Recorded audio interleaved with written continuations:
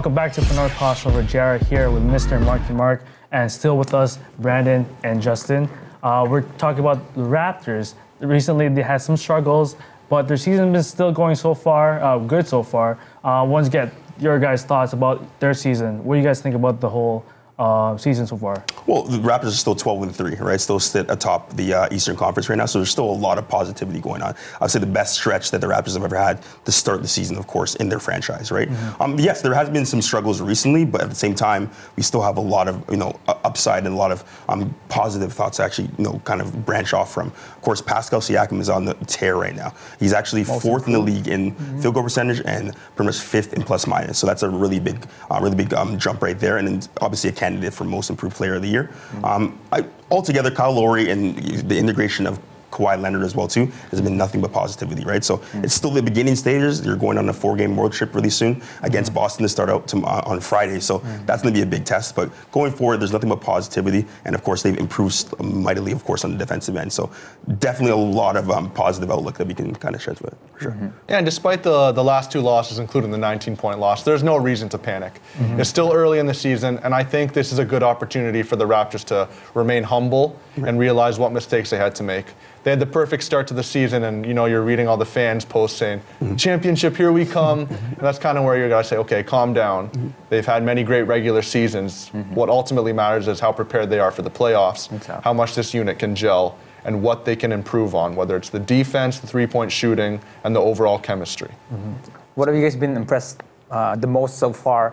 Just watching, even if it's a player or is it the coach, like, what have you been so impressed the most, just really for just the past few weeks? The way they can get out in transition, the way that they can actually just push the tempo, just get out and run. Obviously, I mentioned, of course, Pascal Siakam. He's once again fourth in the league right now in field goal percentage because of the fact that he can run and get in front of a lot of players. And of course, Kawhi Leonard loves feeding that, of course. And with all the players that we have right now, I definitely see them being one of the top, three-point shooting teams in the league as well too. With Kyle Lowry, I've even mentioned Kyle Lowry too. Kyle Lowry, Danny Green, and even C.J. Miles and Fred VanVleet. We have a really pretty much probably the deepest team in the league when it comes to the front 10, the first 10 going up.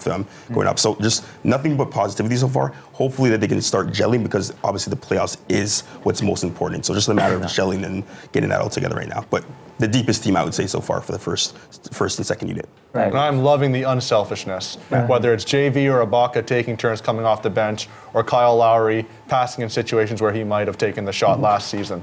It is the unselfishness, it is the ball movement. That's where the assists are going up now in numbers, and that is what's key for the Raptors heading into the playoffs. Obviously, we're looking way too far ahead, but it's a good sign to see now. Well, it's good to see, too, that Kyle Lowry is actually average. He's number 1 in the league in assists right now, 10.7. And he's leading the league, of course, in charges, taking, of course, and he led last year, too. So he's doing his job even without DeMar DeRozan.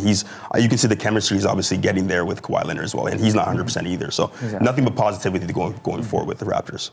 I mean, right now, like you've mentioned, they haven't had a complete roster, roster the past few weeks.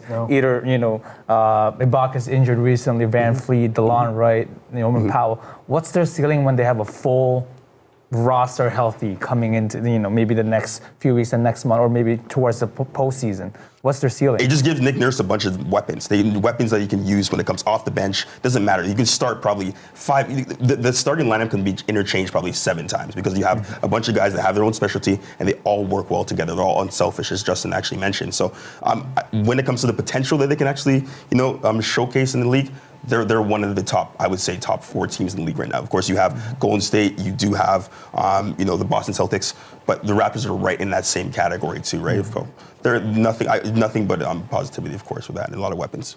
And I think the ultimate goal is making it to the finals. The Raptors have never been there in franchise history, and I think that would be their goal this season.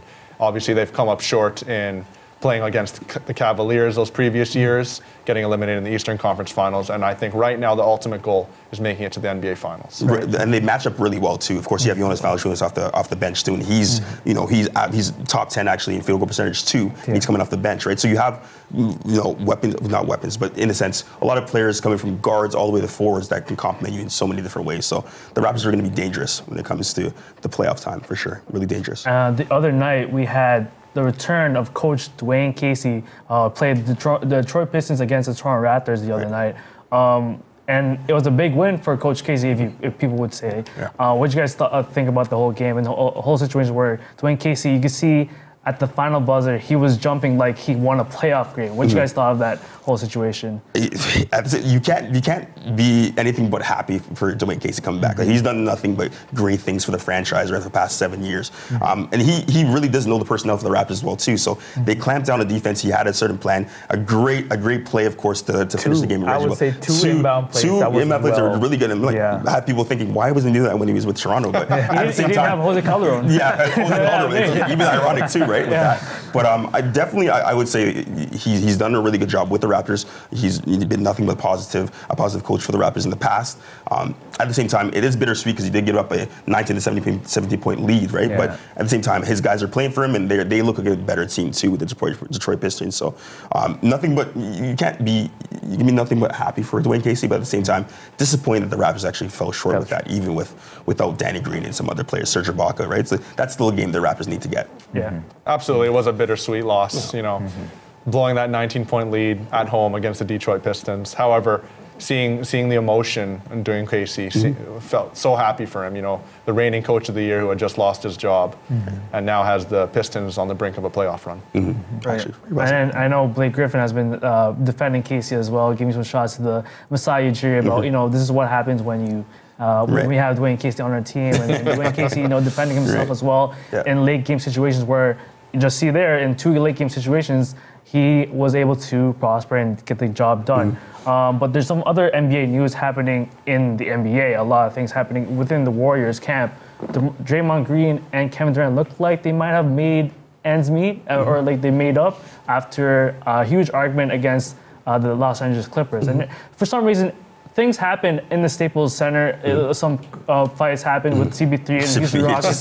Now the Warriors are fighting. So your thoughts on the situation? Does this whole situation implode the Warriors, or is it are they gonna bounce back and move forward after this? What Draymond Green said. Contrary to popular belief, every team there's always tension between certain players. The reason why it's so magnified is because it's the Golden State Warriors, right? But at the same time, Draymond Green was mad that he actually lost the ball, and of course, having KD to go over to him and actually be very adamant and mad that he didn't give him the ball in that late game situation obviously made him really mad. And we all know that Draymond Green wears his heart on his sleeve. He's a very emotional player, right? But at the end of the day, you can see that these guys, and just how the Golden State Warriors are actually formed, they're all family. Like, those guys are really close. So you can see this is nothing but a small situation. I think it will definitely. We're not going to be talking about it in 2 weeks from now, to be honest. Not at all. Winning cures everything. Exactly. And 29 other fan bases are hoping that the situation is imploding and that the chemistry is going to fall apart, and then Durant's going to bolt after the season.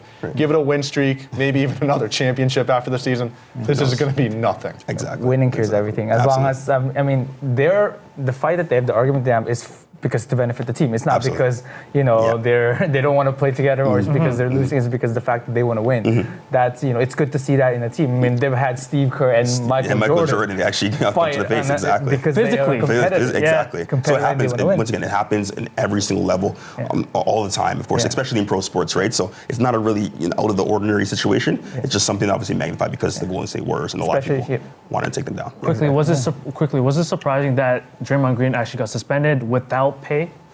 Not really, to be honest with you, because I think they want to protect KD. They want to sign him back at the end of the season. So it's one of those things like, stay away from.